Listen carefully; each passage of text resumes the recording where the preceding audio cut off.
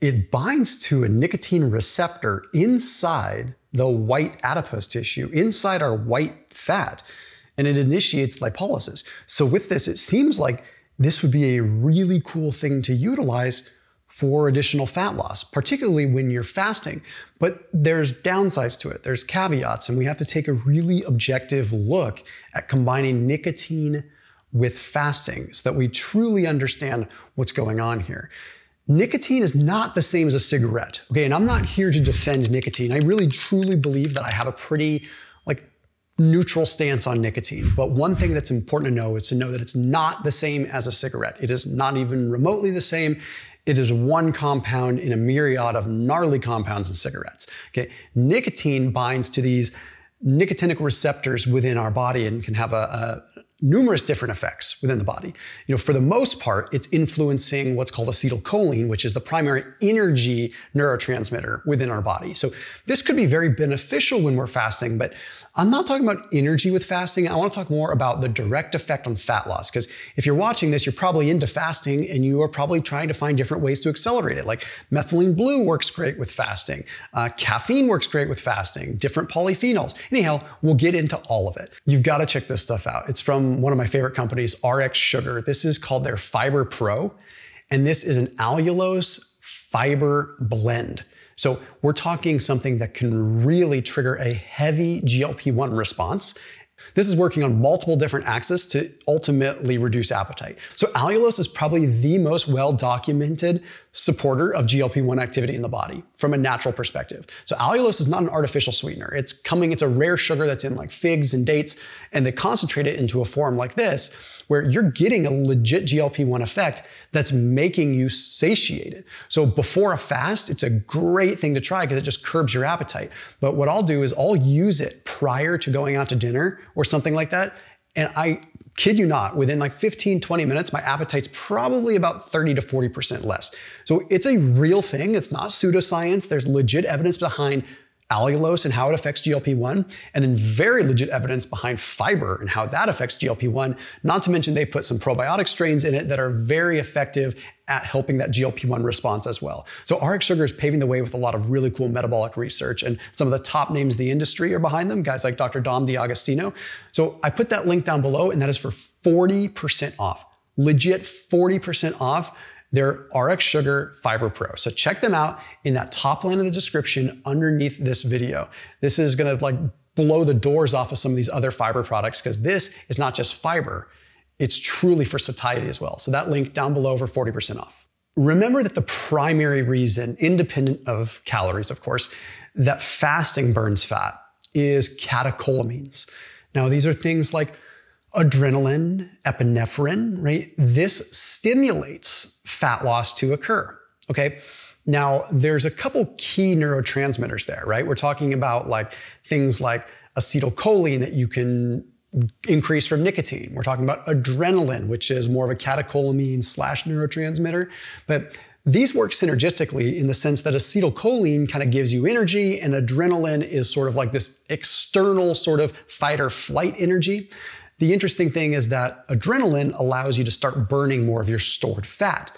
That's one of the reasons why fasting is particularly unique, and why we see even in the literature that independent of calories, fasting seems to burn additional fat over caloric restriction. In many cases, it might not be much, but it is enough to be somewhat meaningful. It might not always be statistically significant, but it's still enough to be somewhat meaningful. Anyhow, how does nicotine play into this? So we look at a study that was published in rodents to understand the mechanisms first. So hear me out on this. This study was published in Neuropsychopharmacology, okay? And they gave rodents either 3, 30, or 300 micrograms of nicotine per kilogram of body weight, okay? And what they found is that across the board, especially in a dose-dependent fashion though, that nicotine reduced their appetite. They ate less, okay? What was particularly interesting is that they ate less, they lost weight, or it prevented weight gain if they did eat more, but they didn't lose lean body mass. Okay, well that's particularly interesting, okay? And the reason that it's particularly interesting is because you're eating less, why didn't you lose lean body mass? And the only speculation here is that because nicotine provides so much energy, that perhaps they were a little bit more active, right? So when you're active and you're using your muscles, you're less likely to burn it. Like, for example, compare that to a GLP-1 receptor agonist like Ozempic. Someone will take that, they will eat less, so their entire metabolic rate will drop and they will lose lean body mass unless they're making a concerted effort to lift or resistance train, right? So if you have something like nicotine on board, then it might be a different route because you have more energy.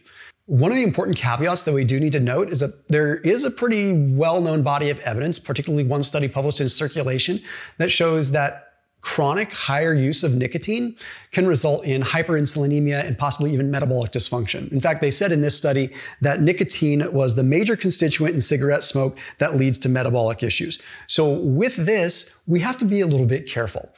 I'm not suggesting that nicotine is going to make everybody hyperinsulinemic, but if you're taking it during a fast, perhaps it's increasing insulin levels and sort of affecting insulin receptors to a certain degree that you're not getting all the metabolic benefit from your fast.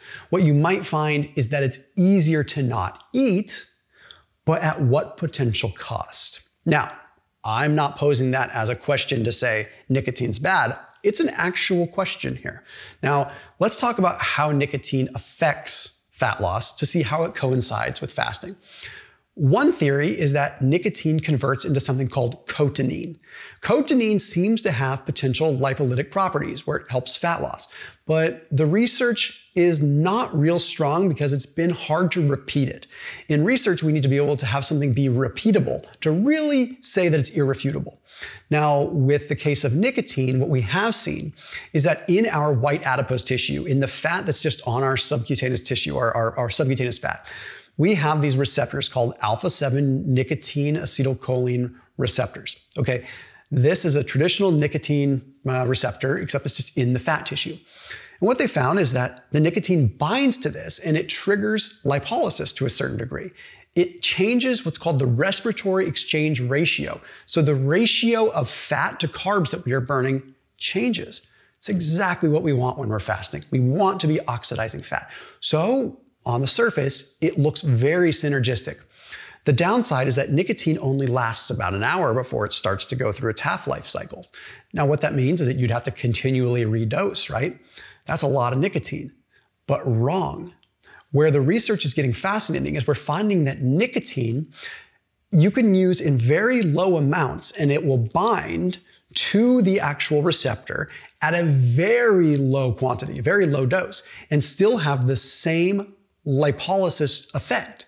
So what that means is even if you were to take a low dose of nicotine, even when it is phasing out of your system, it's still enough over the subsequent hours to trigger lipolysis. And that's what they noticed in the rodents, is they noticed they would have fat loss and hunger, fat loss occur and hunger go down while their nicotine was spiked, but then it still continued for hours after the nicotine was not really having any more effect on their energy systems.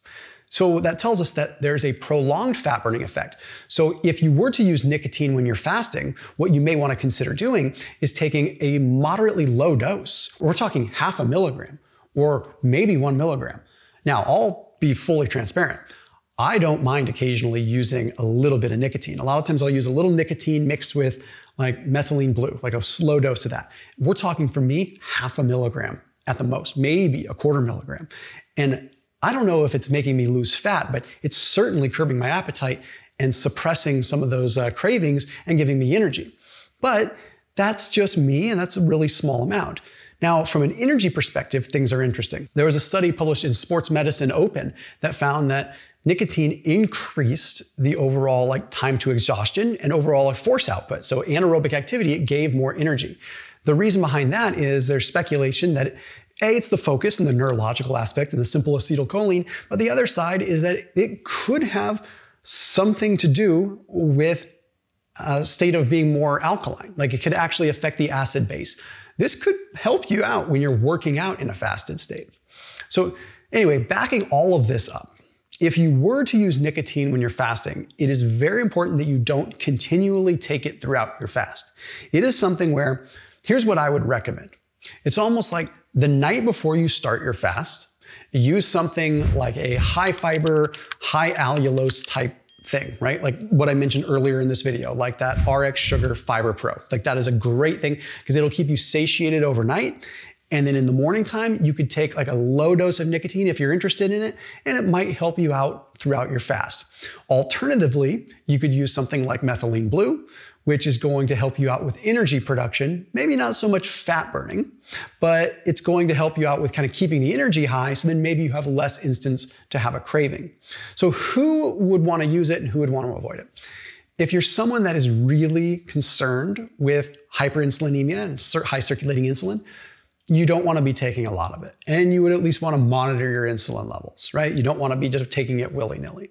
You know, if you're someone that is already metabolically healthy and you're looking to just optimize and tweak a little bit, this could be something that's a decent thing to consider. But again, full disclosure, I'm not condoning the use of it. It just makes sense that I lay out how it would work so that if you are going to do it, you do it safely and you do it correctly. Another thing that's very important is it's highly addictive. We know this.